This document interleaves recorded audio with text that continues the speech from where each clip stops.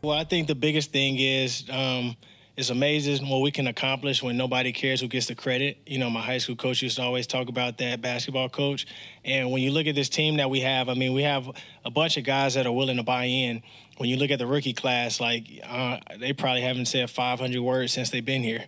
Like they just put their head down and work, like literally, and they listen, they do whatever you want them to be able to do, and they go out there and they shine each and every week.